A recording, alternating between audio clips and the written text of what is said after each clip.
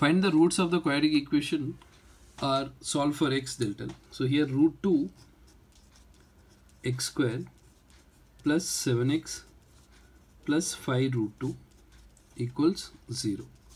So splitting the middle term, factorization.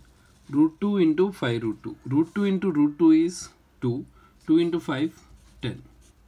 So the factors of 10, 1 into 10 and 2 into 5.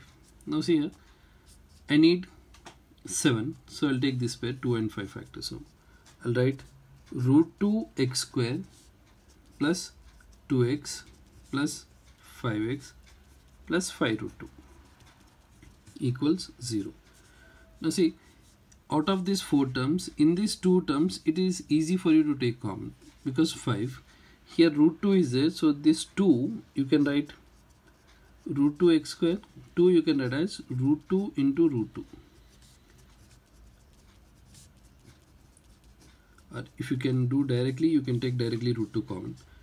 But it will be clear like if you take. Now see root 2 and 1x if you take common. Here what is left? X is left. Root 2x I took common. So plus root 2. And in these 2 terms, 5 I'll take common. So you'll be left with x plus root 2. Now x plus root 2 I'll take common. X plus root 2. So here root 2x plus 5. Next here x plus root 2 equals 0.